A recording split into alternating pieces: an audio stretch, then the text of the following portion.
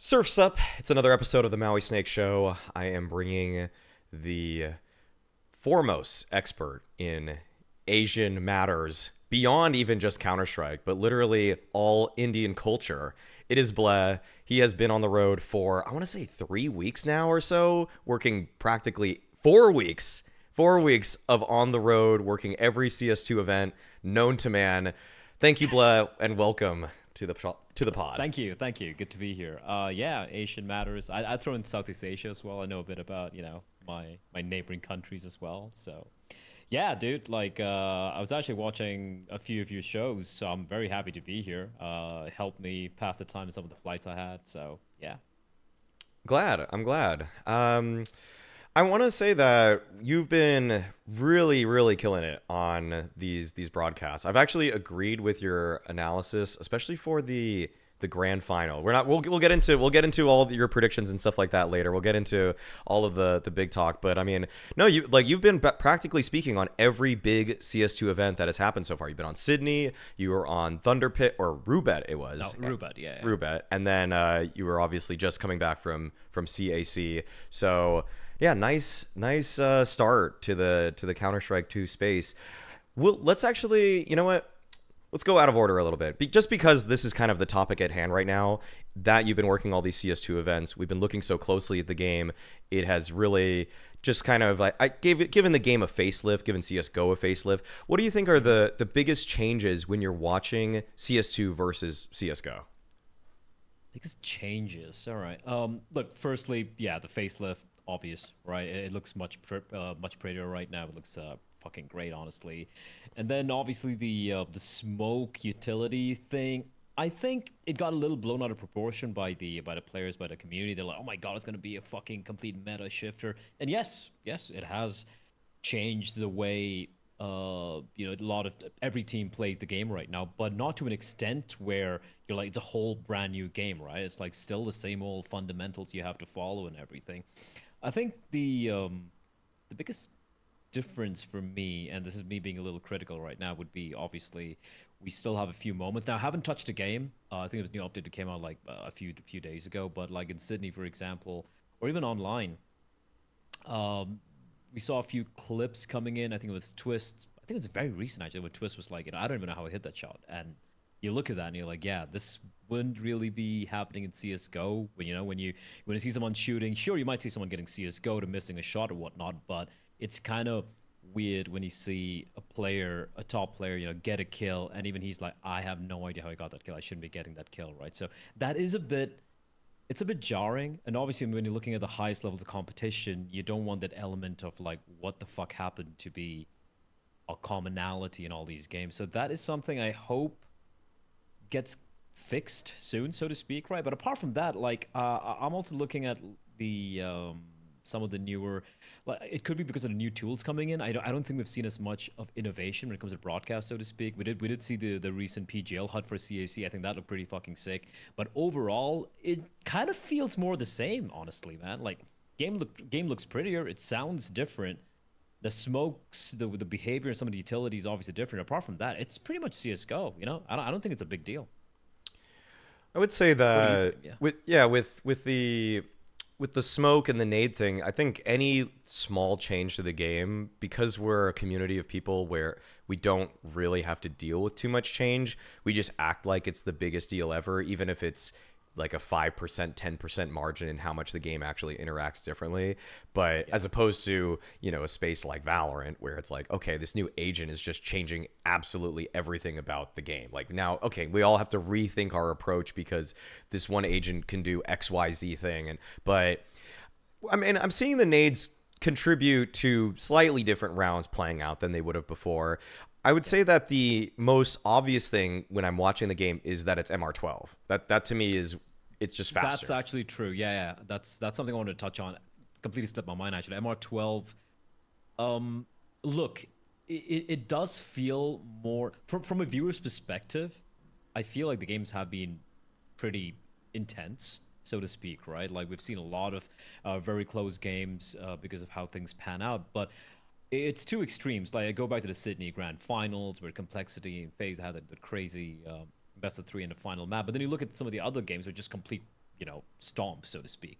But are you going to blame that on MR12 or the fact that one team is just clearly better than the other team, right? And I just don't think we've had enough data overall. But I will say this: the economy right now is not in a good place. And I know there are a lot of people smarter than I have come up with like different ways to approach it. I've even suggested maybe the CD side and T side economy could be segregated, could be separated, and maybe you can have a different approach to the two sides to kind of balance things out. I'm not sure whether which way that's going to go. Obviously, there's a lot of like consequences from making a change like that. But I think the most fundamental change I would like Valve to try out right now, at least like immediately right now before the major, would be the loss bonus. Scrapping the 1400. Like, just scrap it. Just fucking scrap it. Keep it 1900. It's so fucking brutal right now for the CTs. And because of how the rounds play out, it just don't have enough time to really amount a comeback. So if a T's win the pistol and a couple of just, one more crucial gun round, it's usually the CTs winning maybe 4 rounds. And that's a trend I've seen throughout the entire month, throughout all the online games, all the LAN events, the good teams, the bad teams, the mid teams. It's like a couple of crucial rounds being lost. And unless you manage to win a 4-spy, it's a nightmare on the second half. So I don't know if that's going to be a proper fix, the 1900 loss bonus, but I think it's a bare minimum, If I were to implement any change, what I've just kind of come up with off the top of my head without too much number crunching is just decrease the diffuse kit by $200. I think 400 is just very expensive for a diffuse kit. I don't think the molly needs to be 600 for the CT either. And I would also just make the A4 and A1S $100 cheaper each. Just like really, really slight tweaks. I don't think that you need to. I actually think that there's, in a weird way, is like a place for the 1400, like that reset feeling. But I just think that come gun round, the CTs are just spending so much more money when the Ts have more ways to get money because they can plant the bomb. And why is the T side, which has an easier time buying all the utility, also rewarded with getting more money with a bomb plant? Like, I get that T's side is supposed to be inherently harder, but with maps like Anubis and even Inferno to an extent, which have actually swung into the T side favor, there's no reason that they should have also easier economy when the map is already also T-sided. Like, pick one or the other. If every map was like, say, 55-45 CT favored, I get where the economy's at right now, but now we have different maps in the pool, or the meta that they play out on means that I feel like the T side having cheaper guns is just, it's kind of an antiquated way to balance the sides when that's just not how it even plays out anymore. And also, I think one more thing where, which it's not really spoken about nowadays when everyone's complaining about, oh, the map's super T-sided or super CT-sided. I'm okay with that. I think having a map which is, let's look at Train, for example, right? Like, it is fucking CT side as hell, but I don't fucking care. It's fucking great. It's great. Like, it's much more harder on the T side. And yes, if you slip up on the CT side, let a couple of rounds slip, oh shit, you're in a bit of a pickle now, and you better make sure that you're winning this crucial, few, like maybe winning the T pistol, for example, becomes a prerequisite. And I don't think there is anything fundamentally wrong in a map being more heavily T-sided or CT-sided. I think it adds flavor to the maps. I think it adds more variety in how we look at the maps we have. Now, if there is a fundamental problem with the map, as in like, the map layout or maybe how spawn times work, yeah, let's fix that, right? Let's work on that. But not because you're like, oh, the map's too T-sided. So what? I don't care. I like the fact that Anubis on the CTs, sure, I would maybe want to see a couple of changes here and there, but I like the fact that you have to take a risk. You have to take a gamble to go for map control, and and that is fucking cool. For me, that's cool. That's people being forced to play, come up with cool shit and play an interesting style of CS, which you won't see in other maps, right? So I am completely against the idea that maps should be completely balanced and that's how everything pans out.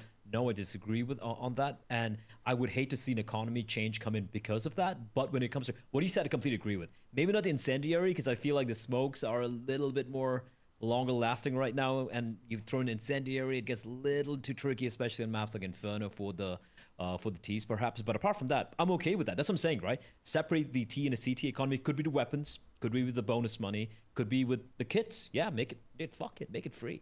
I don't care. Fuck it. Like, let's try. If we're gonna fucking go wild here, just try something a little different in the early life cycle of CS2. Just throw in all the ingredients, see how it pans out. Valve even said, they want to try out add maybe a couple of new guns. Yeah.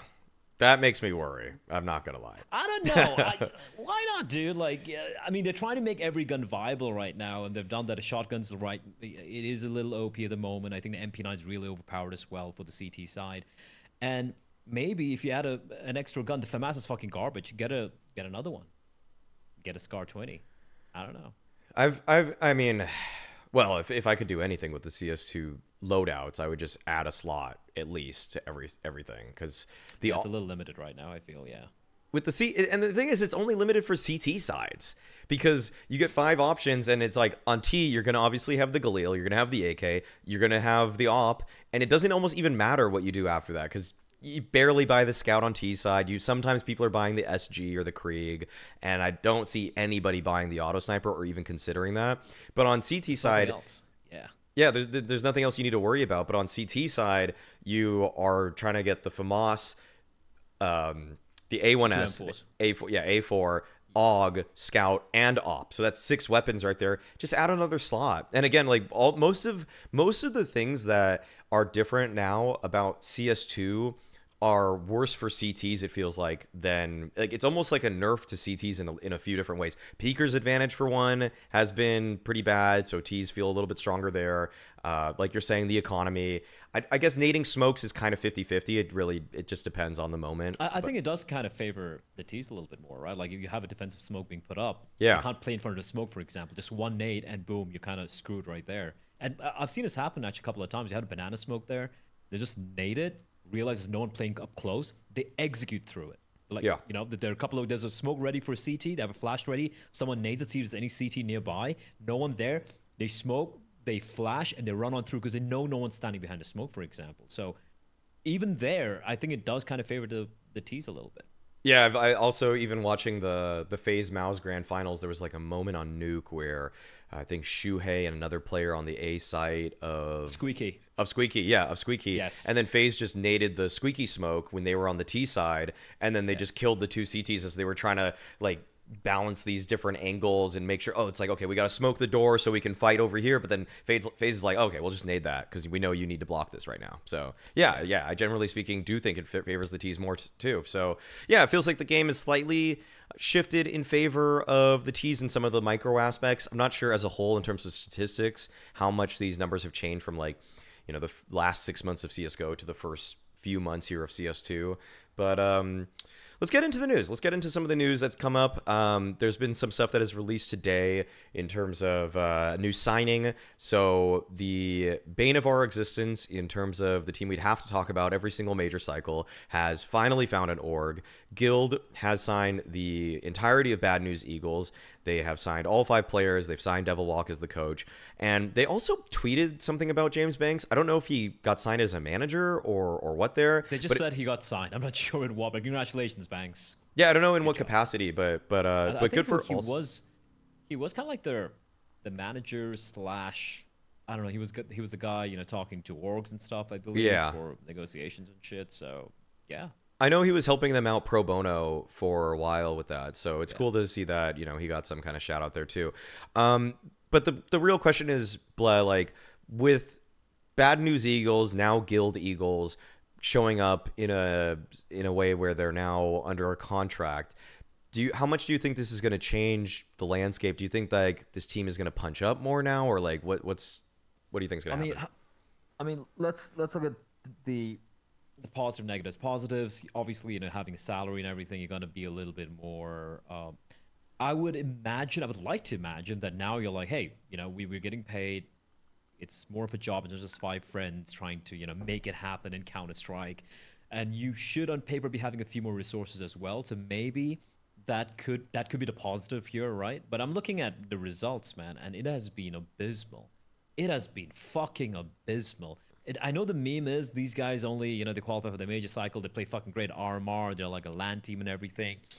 But, and they have been grinding it out quite a bit online. But even online, like, I'm not seeing anything much happen. I'm looking at teams like Bet Boom, for example, you know, your boy Nafany's team. You know, I'm looking at all these other guys. And you can see how these teams are, like, super, like, they're grinding it out. They are getting top finishes. And even though these are online events, these are some pretty solid competition they have going, right? You look at teams like Spirit, for example, and you can see the success they're getting. You see, how they are. We're looking at these guys and like, all right, that's a pretty cool tactic. These are a couple of cool players coming out here.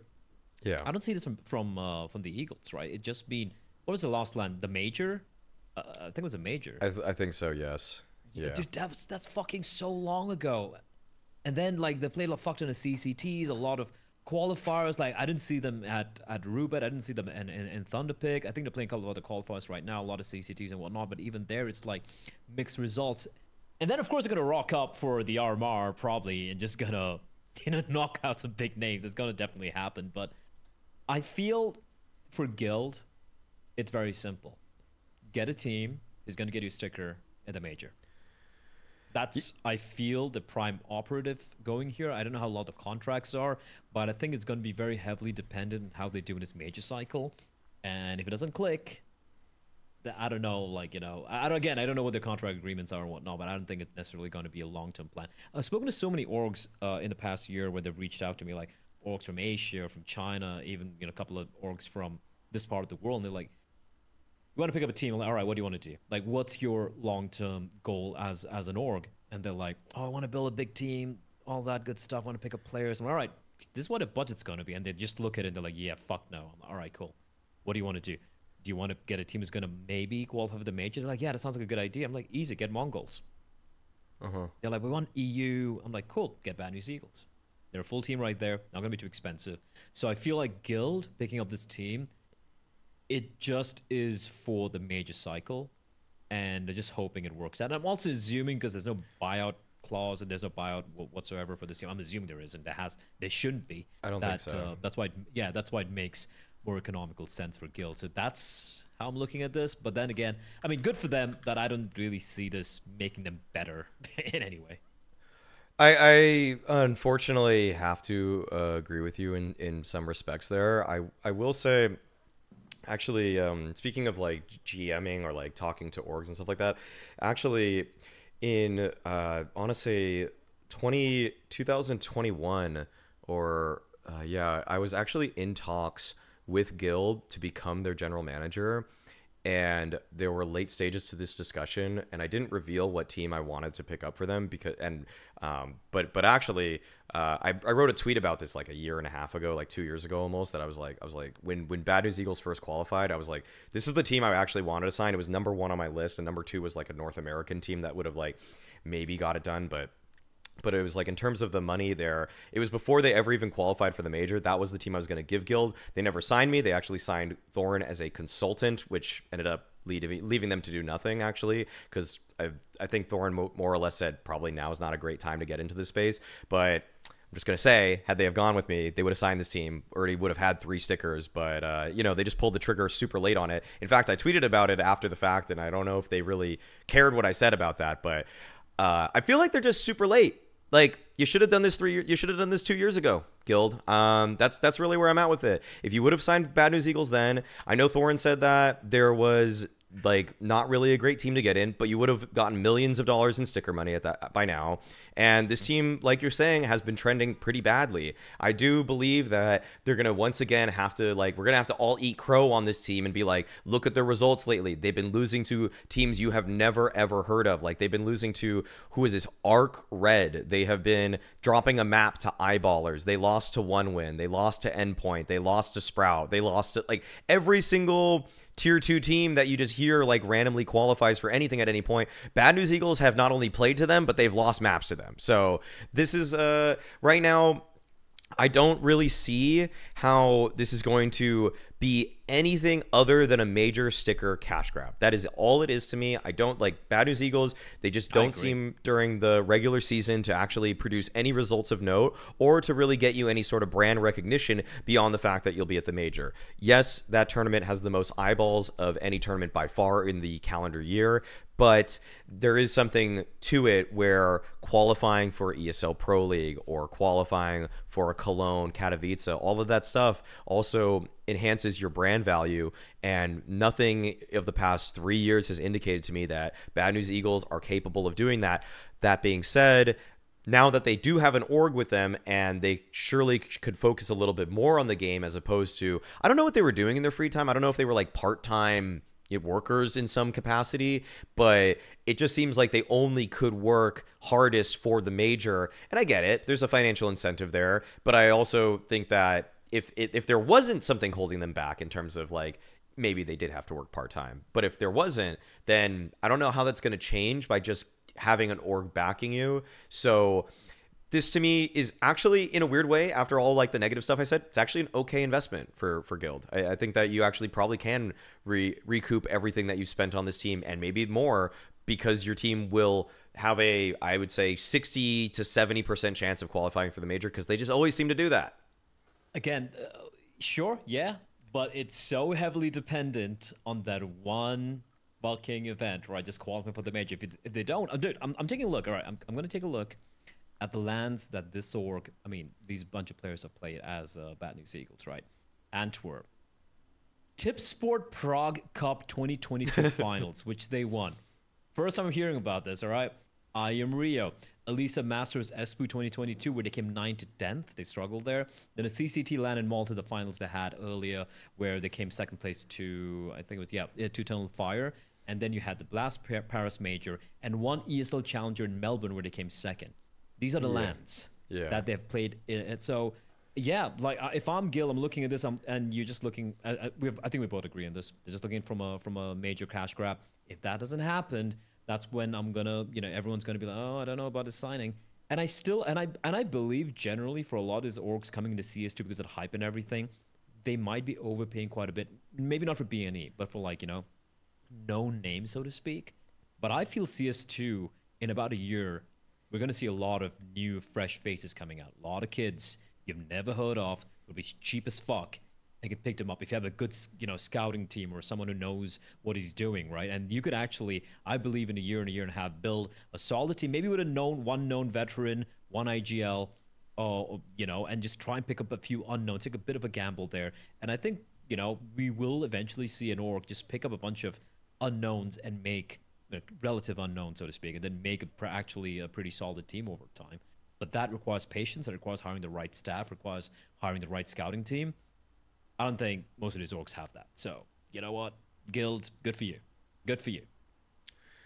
Okay, another org that is looking to come back into the space. I've heard some rumors about who are some of the other targets, but the two things we know are that, one, NRG is looking to come back into the Counter-Strike space, and the second part of this is that they are looking to start with an NA core, with OC being their first target. So what's your gut reaction to the fact that NRG is coming back in? Happy for Counter-Strike and NA overall, obviously, right? Like having legacy names like that come back is always a good thing. Yeah. It's not like some of these fucking fans are like, oh yeah, this org's left, NACS sucks. I'm like, dude, this hurts you. This hurts our game. Don't be fucking stupid, right? So NRG coming back is good. I think OC to pick up, considering what Liquid are going for. I guess OC I think it's actually looked pretty solid, even though they were struggling recently. I think he wasn't like the guy you could point at and be like, yeah, this is the reason this team is struggling. So I think this is a solid pickup. Then I'm looking at who else I can pick up, and I don't know much about the rumors. I did hear obviously EG probably going to be dropping the team. I'm looking in the team and I'm like, Automatic maybe. I think it was still fucking solid. Then this is a guy who is a veteran. You want to have a vet in that team. And then what? They said they might be scouting someone from Liquid, but who's left in Liquid? Like Naf. I don't know about Naf leaving Liquid, honestly, unless looking to pay a lot of money. And then I just kind of hit a wall right there, Maui. I'm like, okay, who else are they going to pick up from NA? I can't really think of any names who are available.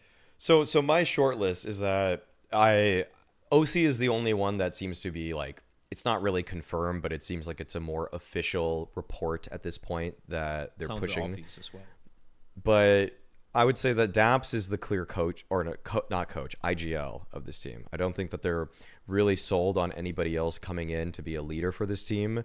And if they want it to be North American, it does make sense to look at him. He obviously, in terms of individual skill, is like pretty bad as a tier 1 pro, but Daps has even played on teams that have been in the top 5 of HLTV ranked, and it's been a while since then, obviously. And I would say that his little stand-in stint for Liquid was not the best performance either, but he kind of was just thrusted into it. So I would imagine that if he puts a little bit more time into the game, he can play himself back into, I'm not going to say like he's going to be an average tier 1 player in terms of skill, but at least decent enough that he can hold his own and not, he's going to be a hindrance to the team. He will be bad. He will be the worst player in the server in 9 out of 10 of their matches, but he's obviously capable of putting a team together and at least calling a style that can actually win on the biggest stages. And that's where I think you almost have to. And I'm just going to speak from what I've seen, because I've been playing Face It here, like high level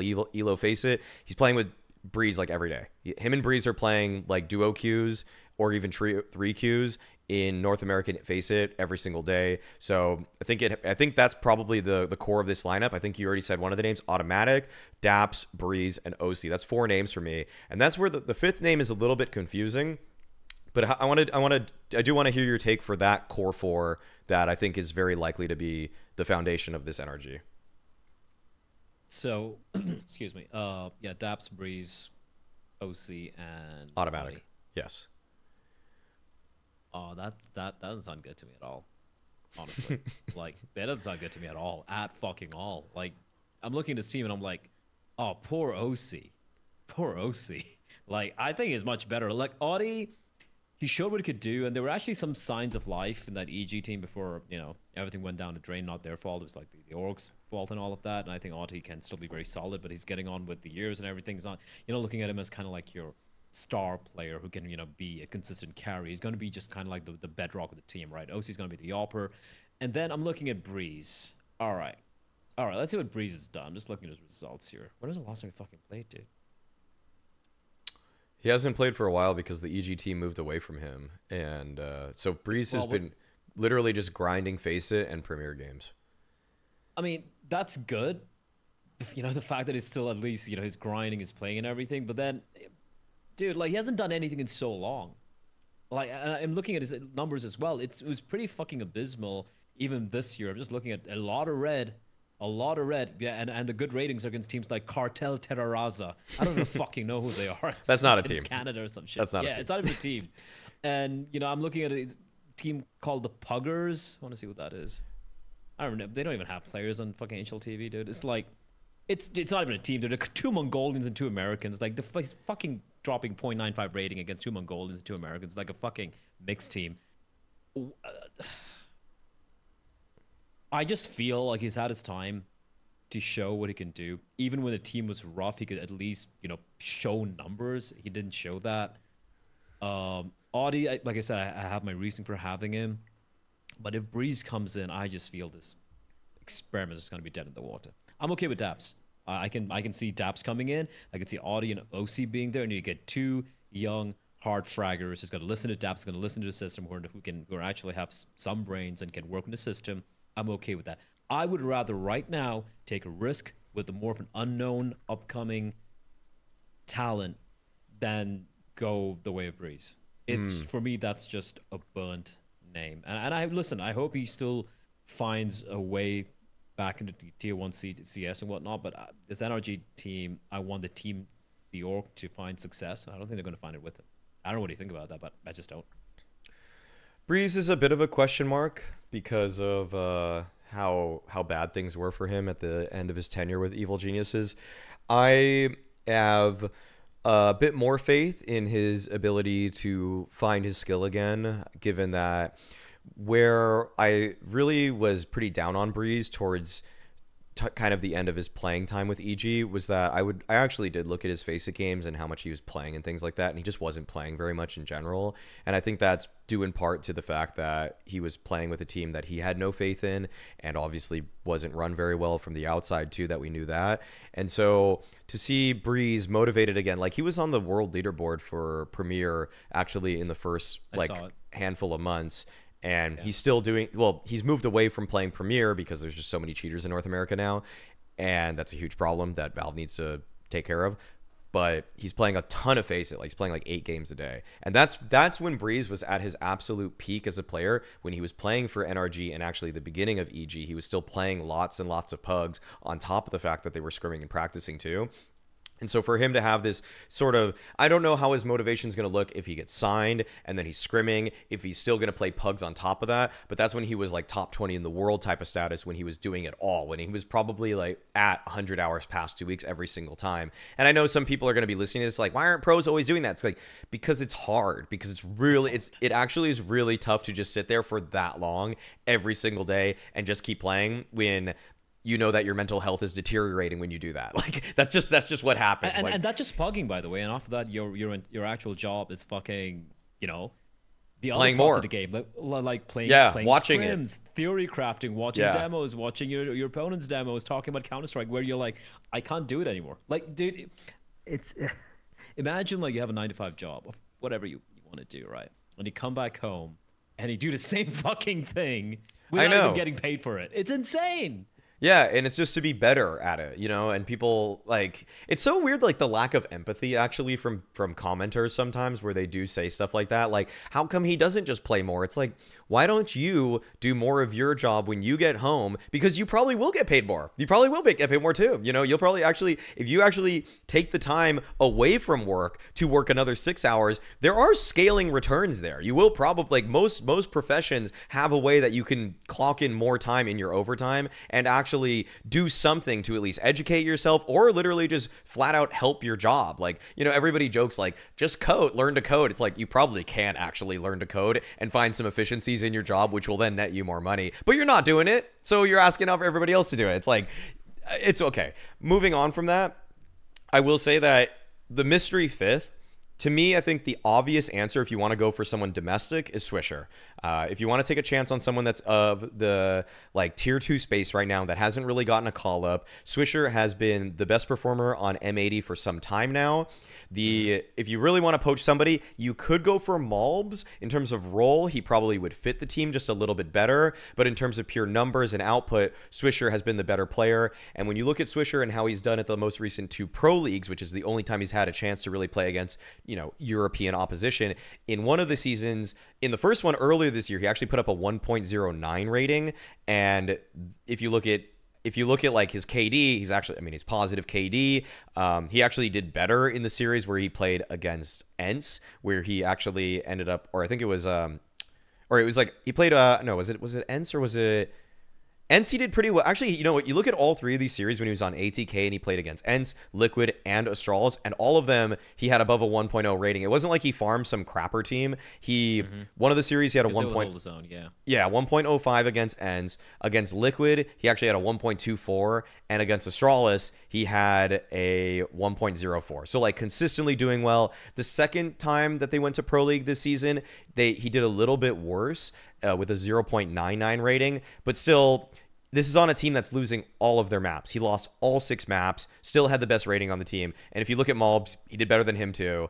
And every time I see Mauz, I think Mauz has, in all honesty, Mauz is a better mechanical player. Mechanically speaking, he is stronger than Swisher, and he's a little bit more aggressive, but sometimes he just goes for that extra peak that he doesn't need to. Sometimes he just kind of doesn't seem like, hey, you have you're man up in a situation right now. You don't need to go for that next swing. And sometimes those kind of little mistakes amounted to M80, especially against tier 1 opposition, losing to European teams. It's like you give them that one in on a round, and that was so costly because now everything falls apart after that. And it's like your mechanics were good enough to already get you that advantage, but you're not going to win 3 consecutive duels in the same round against Astralis, you know, like someone's going to shoot you in the face eventually.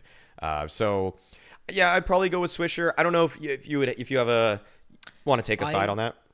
I I actually agree. Yeah, I'm just looking at his numbers as well. It looks solid. The only problem here is the fact that MAD are picking up slacks, right?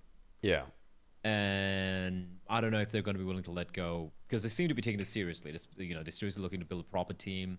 NA EU mix. They already have a Danish player right there, Manx, and they look like they're trying to really make this happen. And I'm assuming if they let go of either Malbs or Swisher, it would really be a hit for them. I don't think they're going to be able to find a local domestic player to replace that. So I don't know if MAT are going to let go of them unless NRG is willing to like really break the bank for it. But that's a team which should be solid. Also for Brehze, right? Okay, I'm gonna say this. I'm looking at Ropz right now and how fucking incredible he is. Best CS2 player right now, period. I just put it out there for me. And I feel it comes a lot down to the grind. Again, right? I know it's a new game and everything, but he's been playing non-fucking stop. And that will have an effect on how you play in officials and whatnot. So yeah, if Brehze is able to find that zeal again to, really grind it out, could be in Premier, could be on FaZe, what the fuck ever, right? Just enjoy the game, have fun. And if that translates into the server, I still think he has what it takes. At one point, he was so much fun to watch, man, that old lineup he had when he was playing with Daps as well back then, right? It was Brehze, Cirque, all those guys. And if he does come back to that form or even close to it, yeah, sure, this team could work, but it's such a big if for me, So I guess time will tell. Yeah, at least I'm happy. I'm happy to see NRG's back. I think it belonged in Counter-Strike, so that's there. As a whole, and the macro picture of this all, yeah, I agree. I mean, to see another org take the place of EG, more or less, is a good thing, because for all I know and what I remember of NRG, there weren't these kinds of mishaps with the team and just mismanagement and just kind of like a bad structure behind them. It felt like it was much more straightforward with them, and with EG, it's just so much bloat. I don't actually want to get into EG, if I'm being completely honest with you. I want to continue with what you were saying and talk about some of the best players in CS2. So, amen, brother. That you already mentioned Ropz' name, and I was already gonna throw that question at you. That Twist is the one that's saying it first. That he's like Ropz is the best. Ropz is the best person in CS2. So you wholeheartedly agree with that? I said it on the desk as well for on CAC. I was like, okay. I think when they were going up against Mouz in their, was it a grand finals or the group stage match? I forget, one of those two games. And I'm like, Frozen just might be the best raw rifler in the tournament, just looking at the way he was playing. I think it was the finals. Yeah, he was just like pure rifling prowess wise. He might be just the most consistent output. He did kind of fall off in the finals though, but I said Ropz was the best player right there. And because think about it, right? You go all the way back to Sydney. Multiple reasons. Firstly, you never looked at Ropz as like the cracked aimer in the team. You had Twists. You had Rain when he wakes the fuck up, right? These are the two guys to look at. Ropz is just just perfect positioning, perfect crosshair placement, just crazy awareness, and he just makes that work with his aim. And he's got solid aim as well. But right now in CS2, I don't know what it is. But just watching him, I'm like, the guy's just hitting shots. Like, holy fuck, he's hitting some nutty shots. And on top of that, you speak to Carrigan. He said in an interview as well, I had a chance to speak to him in Sydney too, and he's like, and Neo rather. And Neo was like, yeah, man, like Ropz is just putting in the grind. Carrigan said as well in interviews how Ropz has been, cooking, putting in a lot of effort into the team and making it work. And you look at CSC as well, where FaZe, you look at the wins they had, dude. It was some very scrappy wins against teams they shouldn't be struggling against, teams with standards and everything. Ropz was the difference maker. He had like a 1.23 rating heading into the grand finals. Well, the second highest rated player was Twist on 1.03. Rest of them were like pretty much negative, right? So, and this is the best player by far, in my opinion, the most consistent player and the best team right now in CS2. Yes, with a small sample size, it's just been 2 LANs and 1 online event and whatnot. But I just feel like, sure, it could change in the next couple of months, seeing how we have Blast and everything coming up. But from what I've seen this 1 month of CS2, Ropz, #1, easy. I have a pretty difficult time trying to pick against Ropz just because the caliber of the events have been very strong for him. You look at the numbers of players that have played online events, and people are still going crazy over Donk. But I've seen Donk play against higher level opposition even in some of these qualifiers, and he does fall off a little bit. So I'm not really going to actually just put his name into this conversation yet. And I also don't want to really take too much from online results too early either. So for me, Ropz would be, yeah, Ropz would be, I'd say, one of the top 3 pretty convincingly. I would say that other people whose names I would have thrown into the ring pretty early here would have been Mauisnake. I thought Mauisnake was really special at Sydney, but we haven't really seen too much from G2 after that. So unfortunately, it is just one event. And beyond that, I think some other names I really liked early on was Elige. I thought Elige looked fantastic too at Sydney. Yes, he did. Yeah. So I actually after one event might have said Elige was the best. If it were just Sydney, it would have been between those 3 actually. It would have been Elige, Ropz, and Mauisnake. Obviously there were a couple other people that did pretty well at Sydney too, but I thought for whatever reason, and kind of probably including what I've seen from them in the past, like I was kind of willing to start crowning those 3 pretty early on. I'd say Frozen's consistency throughout the game has been also something to behold. But another guy, actually, who's in some ways stolen the show for me, especially with the grand finals and how that wasn't really the kindest for Frozen, has been Yimpat. I was about to just say Jimmy. Yeah, Yimpat like, too. It's kind of crazy to me because he didn't see in Sydney, right? Because he couldn't make it, his visas right. or whatnot. They played Thunderpig online, where they only lost to FaZe. They've lost Spirit as well, but they got knocked out by FaZe. Again, online. He's had his debut in an arena. Now, that being said, I think the Chinese crowd is much more friendlier than, let's say, a different crowd might have been, right? They're more like, hey, you guys are playing Counter-Strike. Fuck yeah, we love you guys. So it's a much more nicer crowd and everything. But dude, like, the guy was just a fucking rock. He was playing the anchor positions like a fucking veteran, like someone who knew exactly what to do. Firstly, aim, fantastic. But more than that, the way he's just has a contingency plan for seemingly every scenario where he's going to face when there's a hit coming in. And the team are talking about his fucking FaZe. Yeah. Right? You have fucking Rain running in, followed by Twist and Ropz looking somewhere, and he's still able to hold his own. I think Jimmy, again, it's only the one event.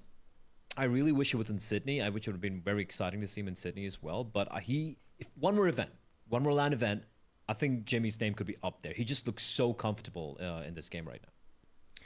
Yeah. What's your take on Elige? I think he's looking fucking great. I only saw him I saw him online as well. I think it was playing Thunderpig, or it's all mixed up for me, but doesn't matter. Yeah, sometimes Sydney, I get it. Sydney. I want to talk about Sydney. Let's just say he Sydney. Great. Yeah, he was fucking great. I think he was a difference maker, and also like you could feel. It's interesting because having watched Elige's, his growth as a person across Liquid, right, all over different iterations of that team, and watching him Complexity. I saw him beginning Complexity and watching him now. He just seems so much more relaxed. He seems so much more happier, more comfortable. And I feel it's both ways. I think that has had an effect on the team as well overall. And in turn, the team has had an impact on him where, he's like, I feel very happy here. People listening to me, that we're all on the same fucking page. And whatever initial teething issues they might have had, I think it's been figured out, right? It's been sorted out, and they seem super comfortable. And a comfortable Elige is a fucking dangerous Elige. And you could see that in Sydney, man. He was just tearing through everyone. Elige was the first person that I was seeing hit good spray transfers in CS2. Because I thought that's before the bug changes, fixes, by the way. Yeah. So that's even more impressive. Exactly. I mean, he was doing it at Sydney, and I felt like when I was playing the game, I was like, man, spraying feels really wonky. And it still does even after some of the changes, but it doesn't.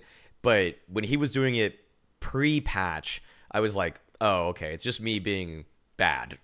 Like, bad in the game. Yeah, I'm just not as good as this guy's. Okay. And everyone, by the way, half the pro players as well. I've seen some fucking whiff sprays, man, and Elige look good. Oh yeah, totally. So he also strikes me as a guy right now that's putting in a ton of work. I'm sure that he's incredibly motivated because of the new game. Also trying to prove everybody wrong that he was the problem on Liquid. And I'm gonna say that the veteran presence that he's brought this team has renewed the spirits of a couple of them. Floppy behind him has been playing very well too.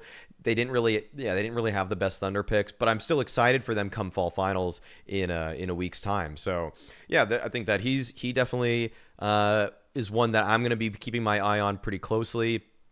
But yeah, I think in terms of top players, anybody else that really comes to mind for you? So like I had those like 4-ish right there, which with like Yimpat, Ropz, Monacy, Elige. I also want to throw Frozen's name in there. You know, you got to see a good amount of the teams at CAC that were from the region itself, and it has become a slight topic that has just started here and there with the teams like Lin Vision and Tai Lu. What do you think the current state of Asian CS, where do you think it's at right now? I think it's Mongols and everyone else. And it is sad. It is sad because domestically, I really think it's a mental issue. I know it sounds like it's just an easy cop out or whatever, but if you look at Lin Vision and I look at the current Tai Lu, like they've had different names like Cyclone, Rare Atom, VG Game, Once Upon a Time. They allow the moment to get to them. They, you know, you look at some group stages and stuff. They seem to deliver, especially when they fly out. They're focused in, they're doing good, and then it's an elimination game against a team they should kind of actually be beating on paper because they're looking so good right now, or it's like the first stage game, and it just gets to them. And they seem to have like a game plan and everything laid out, and when shit hits the fan, they just don't seem to have a backup plan or like, you know, a default, so to speak. And I think it's not about, of course it's about the game, but it's a symptom of an overlying issue with teams like Lin Vision, like Tai Lu, where they let the moment get to them. Mongols don't. Mongols, I feel like, and if you look at their demeanor when they're winning games against, when they're knocking out teams, other Brazilian teams, almost took down Heroic and everything. You look at them, fuck it, no one's yelling, no one's screaming, except one guy maybe. Everyone's like super calm, composed. They don't seem to get affected by, they don't show how they're getting affected by a round being lost or by, you know, oh shit guys, if we win this game, we're qualifying for the fucking playoffs and whatnot. They don't seem to get affected by that. And I think why Mongols are a step above. Individually, I think there are a lot of really good players in China. If you're looking at the Lin Vision guys, I think players like Zachers, G, I think they're very solid. You look at Tai Lu, I think three players are freaking solid. The core is actually really, really good, you know, with Jam Young and Mercury and Mozia, mechanically super, super gifted. I also feel, because I don't know how Chinese contracts are, but you can easily build one really, really solid team, which could really compete with some teams out there. It's just that they refuse to make changes, and when they do, it's the classic, let's pick up a couple of guys from EU guys, and it's gonna work out. We're gonna qualify for the major. We saw Tai Lu do that. That fell apart. We're seeing Rare Atom do it right now as well. We're seeing Wings Up doing it as well. They have, what's the guy's name? Kriaz. Sweet. Kriaz, yeah, they got Kriaz. He couldn't play it because of whatever rules they had there. But I think because of the Shanghai Major, which has just got announced, by the way, but you know, it's been kind of like a open secret, a known for a secret. While. Yeah, it's a known secret for a while. I feel like for a lot of Chinese orgs, and this I've heard from a couple of sources as well, for them, they need to have their org, their team, at the major.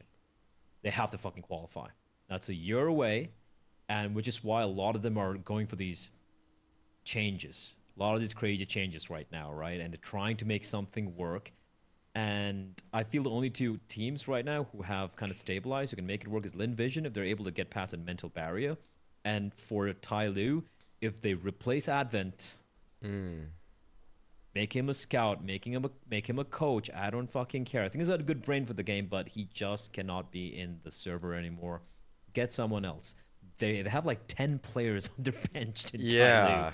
Just pick someone up, man. Get slowly, but I heard he went to VLADN or something. Get slowly in. Let Jam Young or anyone else who wants to feel like picking up the reins of calling, let them do it, and let's see how it works out. Barely is going to be any weak link. I think that is the way forward for this team, because it's been the same for like 3-4 years right now. But Asian CS, Mongols, I think they can look good. I've been seeing them play recently. They've been on the grind as well, non-stop, playing in the local LAN tournaments as well. There's a very healthy domestic scene in Mongolia. So Chinese CS is just these two teams. They need to make a couple of changes. Mongols, by far the best. They might lose to these teams online. They might lose a couple of teams here in Asia, but they go outside. They're the ones who actually play good. Yeah, and that's shown with some of their results and wins this year. Like they beat Cloud9 at Katowice, I remember, kind of to kick this whole year off. So they've had a couple really, really nice victories over Furia, Imperial, knocked them out, in fact. Yeah. Almost knocked out Heroic. One round away.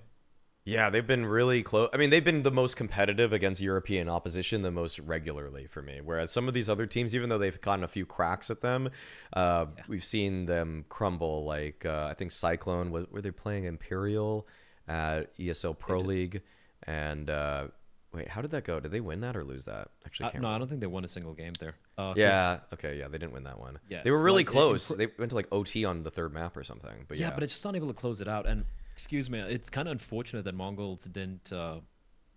They didn't qualify for EPL, if memory serves me right, like this season. Mhm. So it was Lin Vision, yeah, it was Lin Vision and Cyclone, and I think Cyclone actually got one win there. I'm just taking a look real quick here.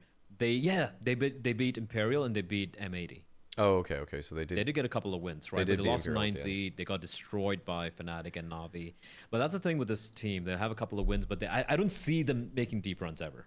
You know? Right. Okay. But I'm Okay. looking at Mongols. I'm like, hey, man, if they're able to just crack that, this is a team who could consistently have potentially in the future some playoff appearances. So, yeah, on the bright side, with the Perfect World Major, we have IM, China as well early next year. Hopefully, it does bring. There seem to be a lot of fans in China, and hopefully, if you can get some more fresh players out there, maybe get like Perfect World just hires Advent and makes him sit in their local 5e play servers and just picks players like, yeah, I want that, I want that, I want this guy, I want this guy. Make a couple of teams. I'm sure something can happen. Mm-hmm. Okay, let's talk about some of the teams that are really killing it right now for CS2. FaZe are, if I'm not mistaken, on a 15 BO3 streak or 15 match streak, 15 Match streak, yeah. match streak. So that's including like BO1 victories, which They had only one. is it just the one versus victory? NIP, The OT game, yeah. which Yeah, practically could have been a BO3 because that was like what 28 to 25. it's So ridiculous. yeah. So, okay.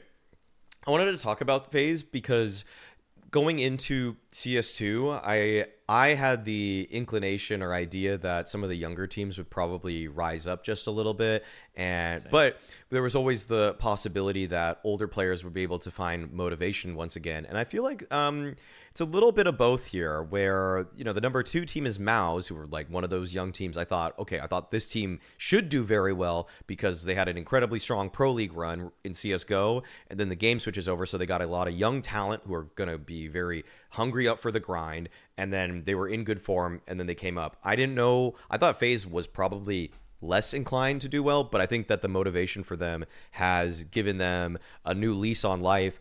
But is there anything you've noticed over all of these tournaments you've covered with them, or I guess they weren't at Rubet, were they? They were Technically, in Rubet, they were in Thunderpick, but I did see a couple of the games though there. Yeah. okay. So I mean, basically though, it's Sydney and CSC. CAC.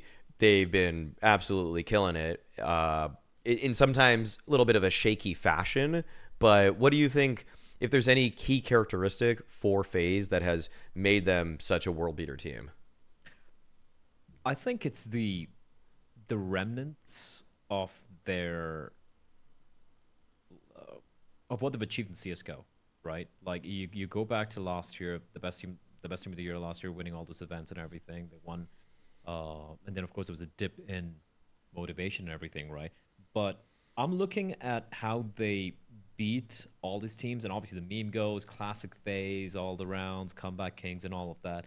But if you dig in a little bit deeper, and this sounds like such a cliche, but and it's not something I usually enjoy talking about because it's such an intangible, right? But it is the mentality. It really is their mentality, which all these other teams lack. Now, I have to say, a lot of these other teams, obviously for Sydney, a lot of them probably didn't put in as much prac, right? So you could see FaZe were clearly the best team there. Like you could see the way they were kind of defining how the meta was on Nuke, for example, and some of the shit they were doing in Inferno, the mid smoke and everything. A lot of teams are playing very defaultish, nothing too cool. You could see FaZe and put in the work, so they were way more prepared than a lot of teams at Sydney.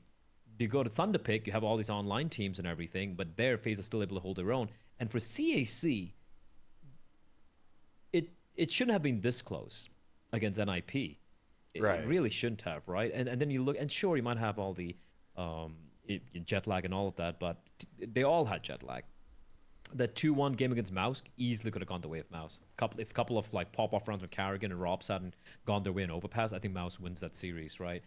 And even in the game against Ents, again, standing situation with VLADN, who by the way played really well in my opinion. Um, Again, that should have been FaZe throughout, right? But they do kind of slip it up. And I know it's a meme, it's it's their style, most entertaining team in CS and all of that. But I feel like just the synergy that they've had all this while, with when it comes to Carrigan and everyone else and all they've been through. I'm just watching the body language after the beat ends. After what was a fucking close series, that amount that comeback in the final map and everything, we just see everyone just gathered together, no crazy celebrations, nothing. Just look at each other. I couldn't read Carrigan's lips, but I could almost hear him say something like, "All right, guys, we got it done. We're FaZe.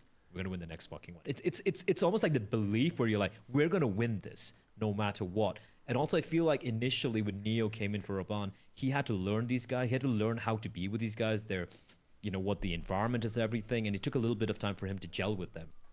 I think it is going in the right direction as well, right? So I believe for FaZe, it's the intangibles when it comes to being together for 2 years, having won everything, what worth winning kind in those 2 years and everything, and now with the motivation being found, it's a remnants of that, which is really giving them an extra edge. That being said, I feel if you go like by early next year in like March, when a major cycle kicks in, I don't think they're necessarily going to be the best team. They will have that edge though, that mental edge. But there were so many flaws in the way they're playing in CAC. They're making too many mistakes. There was so much inconsistency in the individuals as well, which is why Ropz was the guy hard carrying it. But if you're asking me why FaZe is the best team right now in this 1 month of CS2, it's mainly the mentality. I think that win in Sydney, because they put in a lot of hard work paid off, and they're like, yeah, this is us, we're going to win it. And I think that gave them the edge, which made them go on this, 15, 16 series streak. Yeah. It's hard to argue against that, given that they were able to mount so many comebacks at CAC. Every game, man. Yeah. So that I do understand that. I feel like they also were one of the teams that probably when we're seeing the nade usage and just like the very slight meta changes in it, I feel like I probably, at least from when I was watching Sydney closer, maybe saw more innovation or kind of interesting ideas come out of, say, a complexity team. But FaZe did the right amount of, not too much innovation, but just enough that they're not playing the same game as CSGO for sure, but they do a couple things here and there where they have pretty good reactions. They do throw a couple nice smokes. I like that I think they've made Nuke a map where they're very scary to play against, because it just feels like they have so many good responses based off of the new utility, and with the outside smokes in particular on Nuke have definitely gotten weaker, but FaZe are one team that seemingly know when to use it the most, or they don't use it the most, but when to use it, and also how to counter against it. And also they did a pretty good job against Mouz to counter the counter to Mouz, where it's like, oh, Mouz are always throwing a nade at it, they're always doing a molly. And then I remember in the grand finals, they threw the cross smokes against Mouz, and they knew that Mouz were going to blow all their utility on the cross smokes, and then they just threw cross smokes again. They get that we know how you guys are going to play against this thing because of the new interaction, so we're going to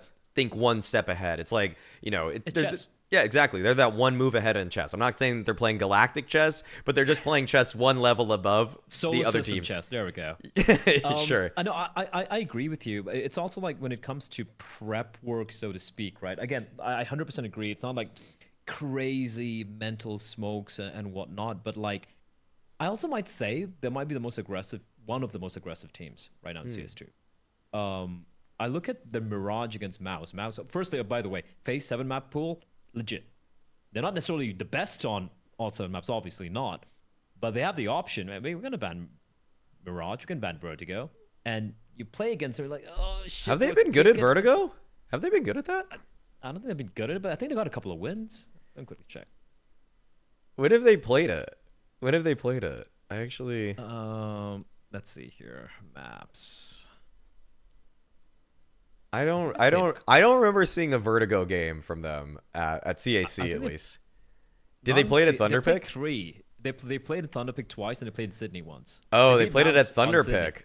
Oh, Yeah. oh, they actually, yeah, they played it against VP in the grand finals of Thunderpick. Okay, And yeah. then Mouse beat them on Thunderpick, and then they lost to FaZe in Sydney, right? And in the grand finals, FaZe like, yeah, we're just gonna ban Vertigo. All right, you like Mirage? Let's play Mirage. CT side, dude, FaZe were like, you had Ropz pushing Palace, you had Carrigan and Brokey pushing B apartments, while the other Yeah. two guys at mid are just throwing shit at mid, and Mouse they're just given no room to work with. Right. And I noticed this on the T sides and the CT sides as well, on multiple maps, right? They dictate how they want to play. They dictate the pace of how they want to play right now. And they have this ability to kind of cow teams.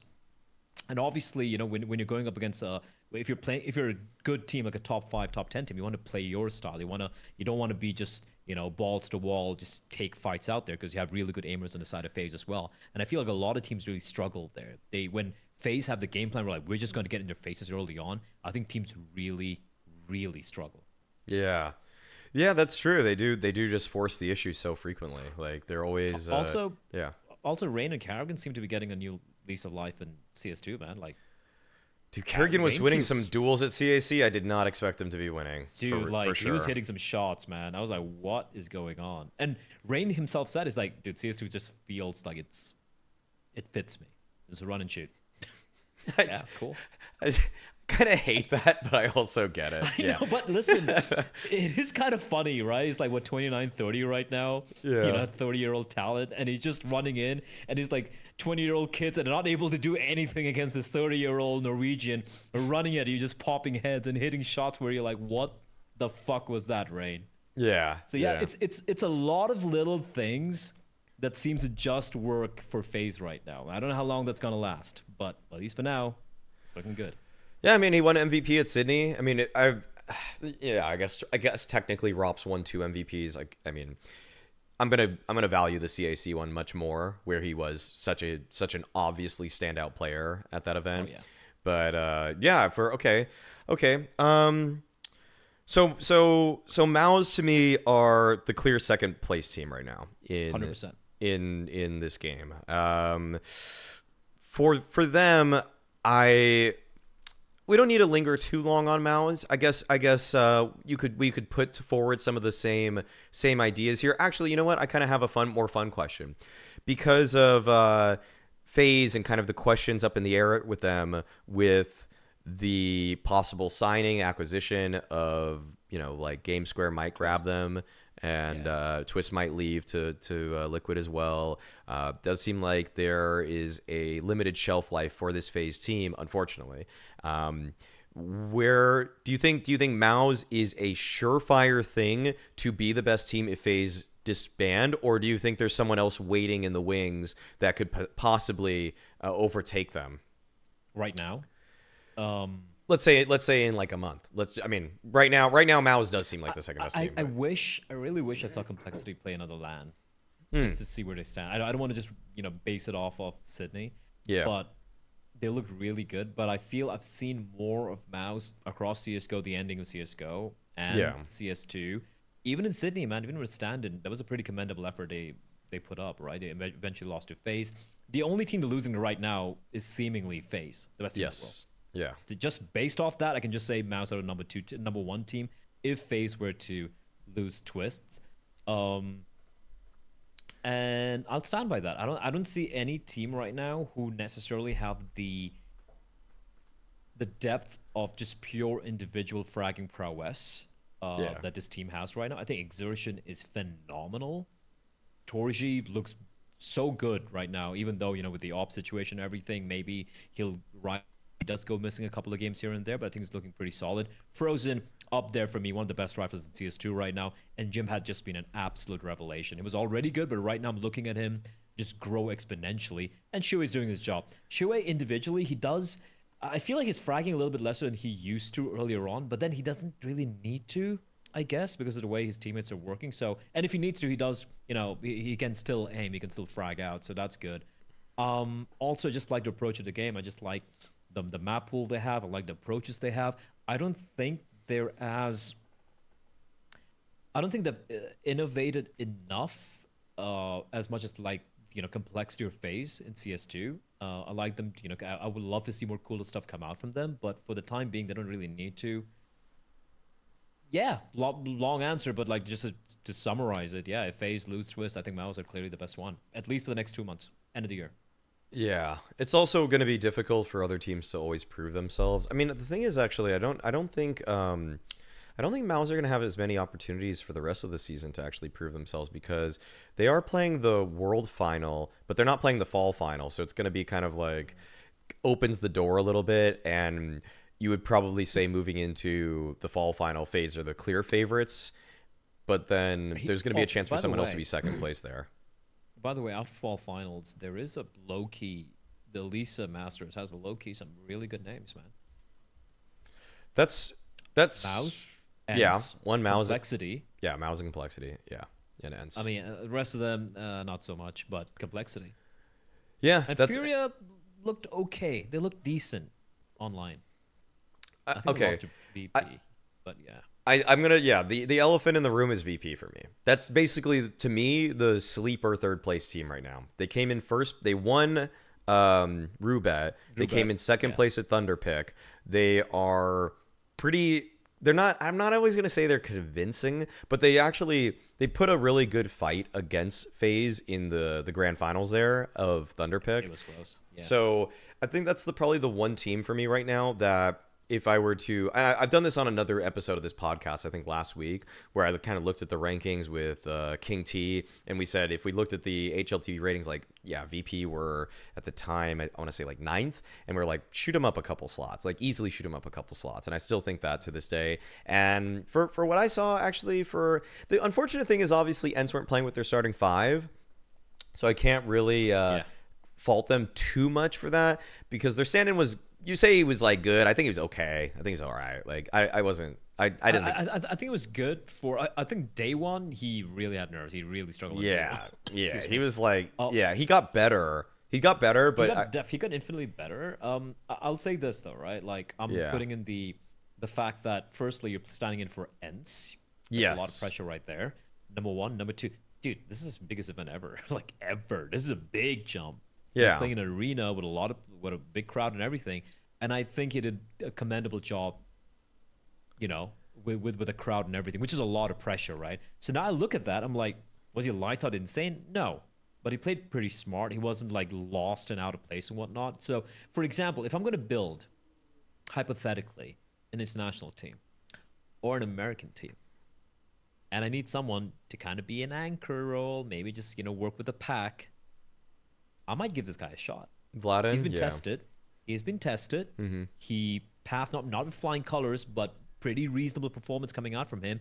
You know, obviously it's on Twitter, so you take it with a pinch of salt. But everyone ends like, you know, he did a great job, blah blah blah. No one's saying he was a big liability, so to speak. I think, for example, if NRG picks up VLADN and be like, hey, you know, can it just be our like tertiary rifler? I'm all for it. I think it'd be a good opportunity for him. He'll be fucking cheap as fuck to get in as well. I mean, okay. I want to hear the take then. If NRG have this core already of, let's just say it's DAPS, OC, and Automatic, you would want VLADN over Brehze. I like VLADN over Brehze. Okay. Okay. All right. That's, you know why? It's very logical. It's not even a hot take. No. I've seen more from him at a high level event literally last week than I've seen from Brehze in the past 1 year. Yeah. Ooh, that's it. Not even a hot take. I think that's inarguable. Yeah. Yeah. That's actually fairly inarguable. That's actually a logical fucking take, dude. Okay, I like it. I mean, I think that it's actually a very reasonable take. Yeah, so, but it's kind of like one where I doubt NRG even had this guy on their radar by any means. I don't think anybody really had this guy on their radar. In fact, I don't really know how to ENCE even found this guy. Did they say anything about it? Why did they get this guy? I don't know. It's more like, I think it was very, very last minute. I think Dia's visa got rejected like 2 or 3 times or something. It was super last minute. Yeah. And then, I don't know, someone spoke to someone. He's an iNation guy. Sonic Kassad as well about it, and Yanko, they're like, yeah, he's pretty good, he's pretty solid. Obviously, Kassad and Yanko are going to be like, oh yeah, iNation boy, yeah, let's fucking go. He's a fucking the glazing from those two is just like, yeah. It's so I'm not gonna. So when I said that, I'm like, okay, he's not shit. Yeah. Fair enough. But I had my issues, and I saw day one, I'm like, oh, Kassad, you asshole, you fucking lied. Yeah. He's a fucking shitter.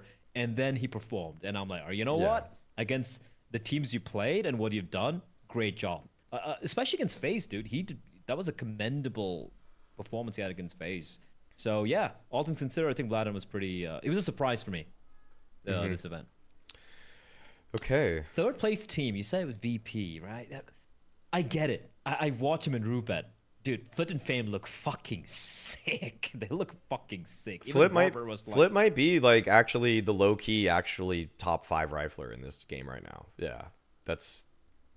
But it's only online. But I would say he's like 5th. I think Flip might be better than. I don't know if I'm saying he's better than Donk. But I think, actually, you know what? I've seen him beat better competition. So I think Flip's better than Donk. Listen, I don't even want to talk about Donk. Like, I'm so done. Like, I'm so Until we see him play better people, it's hard to, like, play LAN against, like, some top 10 teams, and then I'll talk about him. Right now, it's just like, I don't care. I really don't care. But who surprised me was Mir. Mir looked fucking good. He had some highlight moments overall, not just like popping off in 1 or 2 rounds, but I think he played really, really good in Rubet. Didn't really have a chance to see much of Thunderpick. Now, that's the thing, right? If one of these events were in LAN, I'd be like, yeah, VP 3rd, easy. I think they look really good right now. But is Mirg and these guys going to perform at this level because it's a new game and everything? And we've also known from everyone who's played on LAN that, you know, with Twist said it, Ropz said it, a lot of players said, like, LAN CS2 is very, very different from online CS2 compared to CSGO. You know, LAN and online. Yeah. And it should on paper be easier on LAN, but I want them to be tested on LAN before I put VP 3rd place. In fact, I'll go on a limb and I'll put Complexity there. Ooh, wow, Complexity 3rd. I think there was I really like what I saw, dude. I really like what I saw. Where was the I remember that. So basically for the fall finals, the teams seed themselves for group matchups. And so I don't know if you've seen this, but the way that the teams self-seeded, so, you know, this is like back in Star Ladder, like 2019. I don't know if you remember, I remember. Yeah, so teams will, you know, get the list of 1 through 7 and of the other teams and then list them so that they could produce the seeding in-house. First seeded team at the fall finals by the teams themselves, FaZe. Understandable, of course. Yeah. Number 2, though, is Vitality. They put Vitality number 2. I don't know. I think the seeding might have happened a while back, though, before the Mezi Magisk move. And if that's the case, I get why that's there. I mean, I would get why it's second. With Mezi, I would put Complexity above Vitality, personally. I wanted to hear your thoughts on that. Like, obviously, the Mezi announcement wasn't met as much fanfare as compared to other roster signings, right? Yeah. I think it's solid. I think obviously Magisk has that major winning legacy, right? So that definitely makes a difference. Absolutely. Mezi hasn't won anything close to that. I think it's solid. I think it's a really, really good pickup for Vitality. I think he is. It's almost like, you know, almost the same level, except that Magisk has that super high level experience winning shit. That's a difference for me. I don't think they're on the same plane. I don't think they're on the same. Mezi was like one of the better anchors in tier 1.5 playing for Fnatic. Magisk was legitimately a top 2 anchor in the top teams in the world. So, and if I went through like my whole, like, all the way down to top 35 players of the year, Mezi is like my 36th best player of the year, roughly. Magisk was 18th. So he's still good, and for the sake of what Vitality had to do, given that Magisk was being ripped away from them, it is a good signing in that respect. In terms of what I now expect the results to be with Mezi, it's just going to be worse. Like, there's no doubt in my mind about that. Like, he's just not as good. I actually think Magisk. Look, if Vitality had kicked Magisk for Magisk, dumb as fuck move. Like, okay, no, that's what I'm. no, that's right? okay. That's kind of my angle on it too. That is not what I'm.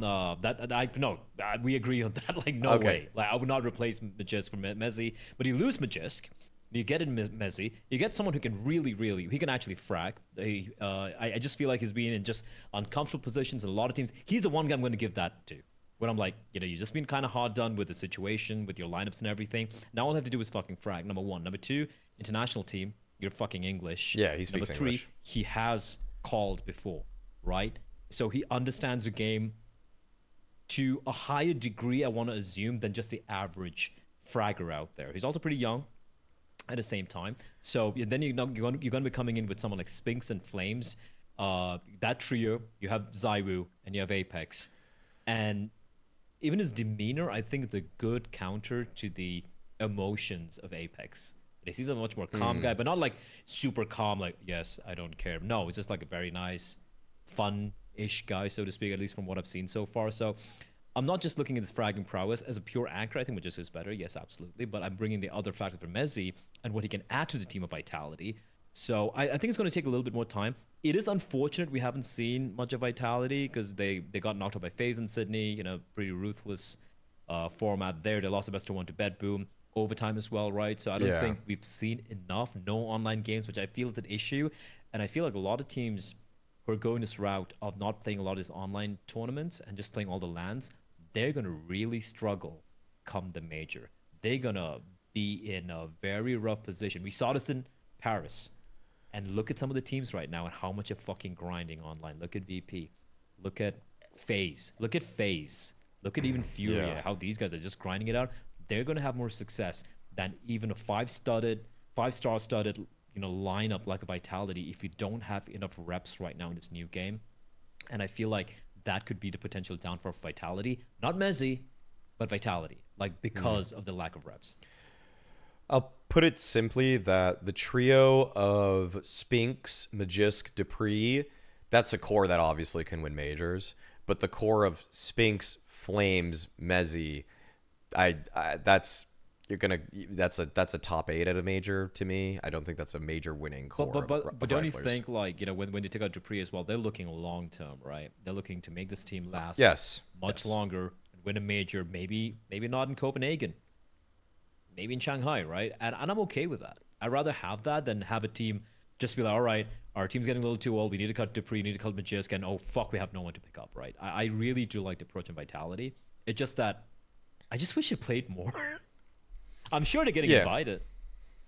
Well, yeah, I'm sure that they did too, but I also think that they probably are a team that wants to practice and take time away from just going through the rigor of matches day in, day out, especially given the fact that they're a team that knew they had their fall final, world final slots secured already, so they know that they're going to get in some LAN reps, whereas some of the other teams that accepted... FaZe is the one team that's weird to me, where it's like, you guys had the fall finals, world finals, CAC, but you still played Thunder Pick as well. And still won it. Yeah, and still won it. Like, that's really, really impressive, and I don't know what's going through the minds of FaZe. Maybe it's the fact that they think that this is all, like, they're just on borrowed time at this point, so maybe that could be part of it. I'll continue with the rest of the seeding here, and we could just kind of wrap up with this topic and kind of like you're looking towards the fall finals and what you're expecting there. So to continue it or reiterate, for self-seeded by the teams at the event itself, they seeded FaZe number 1, Vitality number 2, Complexity number 3.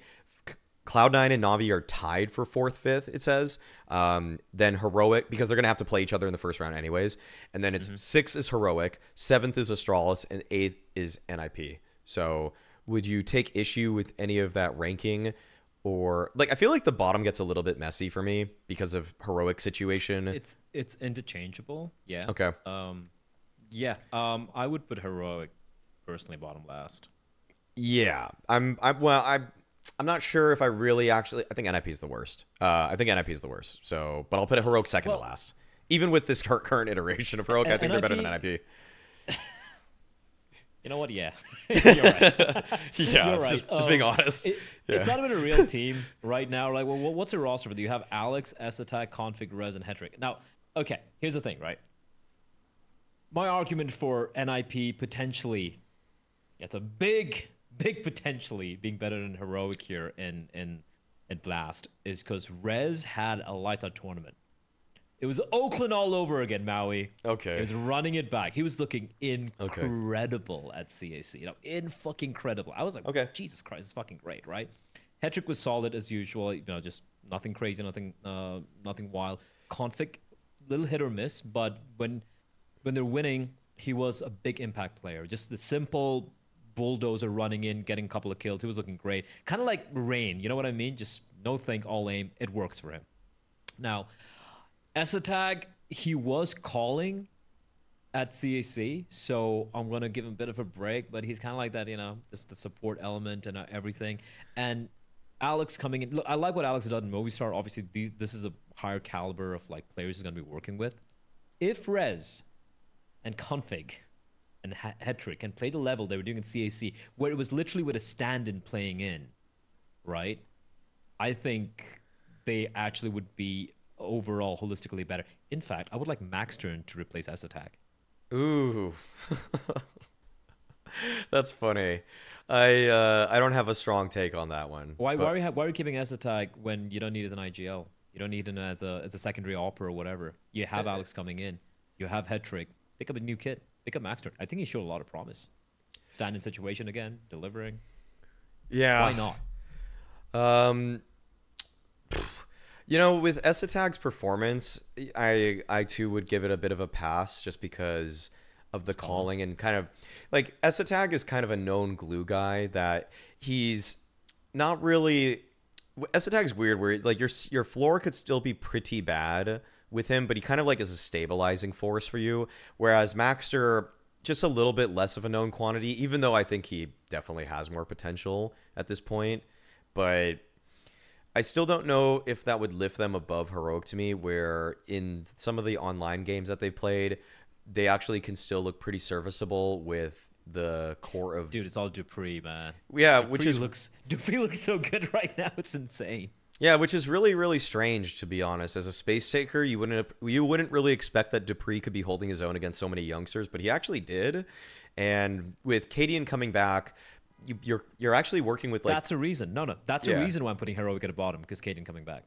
Instead of... That's a reason I have them over NIP. Cadian's a better caller than Alex. Dude, you really think... Like, okay, this is getting... Cadian's a better opera than Hetrick. Cadian is a better opera than Hetrick, too. Yeah, fine. No, but I'm talking better about opera, better caller. Understand this, though, right? You're coming to this team. Imagine forget in the server, right? We have to talk about what's also happening outside of the server. And Caden's coming back to a team where he's being replaced. He's going to play with his replacement. His temporary You actually think he's going to be like, fuck them kids, and you think he's going to throw. I would fucking love that. Dude, imagine.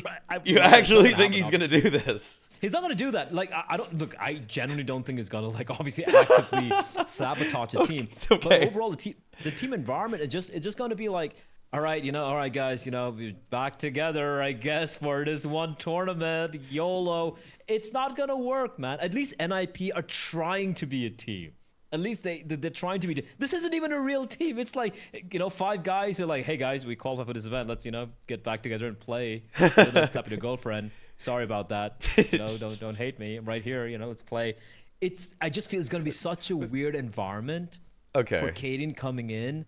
And Teslas and Shush, look, no one really knows what really went down there, right? But the fact is, obviously, when he got kicked, I'm sure Teslas and Shush also had some say in it. Has to have happened. Yeah. Right? And then... I think Zyphon's actually solid. I think Zyphon's low-key a good, solid pickup overall. I think Zyphon's going to play quite well with this group. I'm not going to lie. I think Zyphon's also a reason where I would put them above NIP just because I have more like, Zyphon to me is better than S-Attack, that's for sure.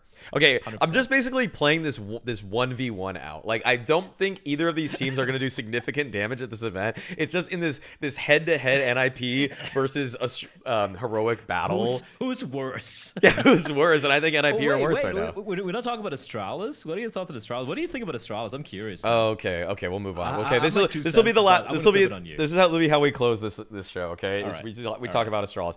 Astralis had a really nice coming out with this 5-man lineup where they were able to overperform, and I would say that they did that with actually some pretty good calling and tactics thanks to Blame F in my eyes.